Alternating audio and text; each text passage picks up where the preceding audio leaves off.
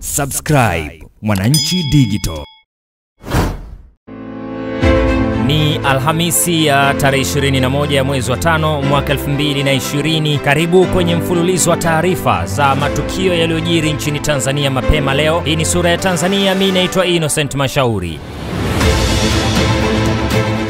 Raisi wa Tanzania Dr. John Magufuli amewaapisha viongozi walioteuliwa hivi karibuni jijini Dodoma. Dr. Godwin Mollel anaapishwa kuwa naibu waziri wa afya, Dr. Delphine Magere kuwa katibu tawala wa Pwani na Dr. Jacob Kingu kuwa balozi wa Tanzania nchini Algeria. Rais Magufuli amewataka wafanye kazi na kujitathmini ili kufahamu wapi walikosea na kujirekebisha. Amesema kiongozi anapopewa jukumu ni lazima litimize. Kuhusu ugonjwa wa COVID-19, Rais Magufuli amesema ni kweli ugonjwa umepungua, lakini muhimu kuendelea kuchukua tahadhari. Ameagiza Wizara ya Afya kuwa makini na kuchukua tahadhari katika kupokea vifaa kinga ikiwemo barakoa. Amesema Tanzania itatengeneza barakoa zake na vifaa vitakavyonunuliwa vitapimwa kwenye maabara za hapa nchini. Amesema misaada haikataliwi, lakini ni lazima vifaa vipelekwe Wizara ya Afya kwa uchunguzi. Niwaombe Wizara ya Afya, naibu waziri, katibu mkuu na watendaji wengine wote, msikubali kuona mnaletewa vifaa vya kupambana na corona vinavyogawiwa kwenye taasisi na watu mbalimbali. Vitu hivi hapana. Kama ni kupokea kifaa chochote cha kupambana na corona, lazima kipitie Wizara ya Afya.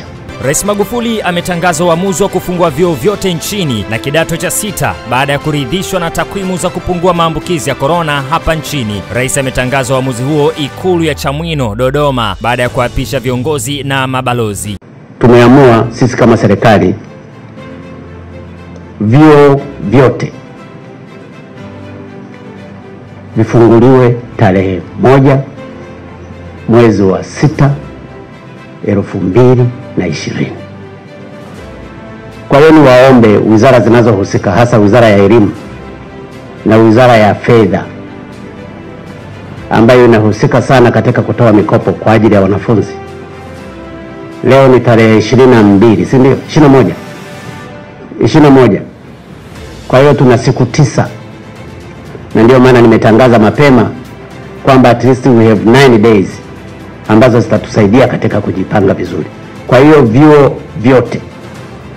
Lakini mbali ya vyuo hivyo, vijana waliokuwa form 6 ambao wanajiandaa kwenye mitihani yao, nao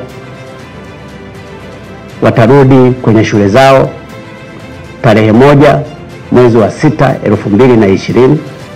Rais Magufuli pia amefurahishwa na kitendo cha balozi wa Kenya nchini Dan Kazungu kujitokeza na kuitetea nchi yake, akieleza kuwa huo ni mfano wa kuigwa na anatamani mabalozi wote waige mfano huo. Mei 19, 2020, jeshi la polisi jijini Dar es Salaam lilimkamata mchekeshaji maarufu nchini Tanzania Idris Sultan, ambaye leo Alhamisi Mei 21 amehojiwa na kuendelea kushikiliwa baada ya kukosa dhamana. Kamanda wa polisi mkoa wa kipolisi Kinondoni Edward Bukombe alipoulizwa kuhusu kushikiliwa kwa msanii huyo wa vichekesho, amesema swala lake lipo chini ya ofisi ya mkurugenzi wa makosa ya jinai DCI. Amebainisha kuwa kwa sasa yupo kituo cha polisi Oysterbay ambako amehifadhiwa na kwamba taarifa zake zipo katika ofisi ya DCI. Hata hivyo, mwanasheria wa mchekeshaji huyo Benedict Ishabakaki amezungumza na Mwananchi Digital akisema anahojiwa kwa makosa ya kimtandao. So Idris ameshikiliwa kwa siku 3 mpaka sasa, na kwa siku zote mbili walikuwa hatujajua ni kosa gani anashikiliwa nalo, lakini leo ameweza kumhoji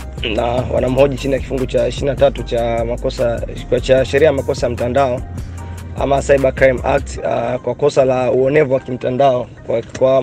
Kwa tema maarufu ya kisheria tunaita cyberbullying, na ni uonevu wa kimtandao dhidi ya ile picha aliyoposti akiwa anacheka amenisuti ya Mheshimiwa Rais. Kwa hiyo wameshamhoji. Of course jana pia walienda kukagua nyumbani kwake hiyo tarehe 20, na jana tuliambia dhamana kwamba ipo wazi, sema ilikuwa ni usiku tusingeweza kutimiza masharti ya dhamana, na leo tumetimiza masharti ya dhamana. Kwa hiyo baada ya mahojiano hapa ndo tunafanya hiyo process ya dhamana, tuangalie kama tunaweza kumtoa. Sura ya Tanzania ikielekea upande wa michezo saa chache baada ya Rais John Magufuli kueleza michezo itaendelea Juni mosi. Kauli hiyo imeibua shangwe kwa mabondia na baadhi ya wanamichezo ambao wameitaja kuwa ni ya matumaini. Awali kulikuwa na taarifa za ligi ya soka pekee ndio zitaruhusiwa kuendelea na michezo mingine itasubiri utaratibu mpya kipindi hiki ambacho dunia inaambatana na janga la corona. Leo wakati Rais Magufuli akiwaapisha watendaji aliowateua hivi karibuni mjini Dodoma, ameeleza kuruhusu michezo ikiwemo ligi kuendelea Juni mosi. Kauli hiyo imeelezwa na mabondia kuwa ni ya matumaini baada ya kuwepo ujumbe ambao ulionekana umetoka kwa Waziri wa Habari, Sanaa, Utamaduni na Michezo Dr. Harrison Mwakembe ukielezea wameshauriana na kuwa soka pekee ndio uendelee na michezo mingine isubiri. Nimekamilisha na matukio makubwa yaliyojiri leo nchini Tanzania kupitia Sura ya Tanzania. Mimi ni Innocent Mashauri na hii ni Mwananchi Digital.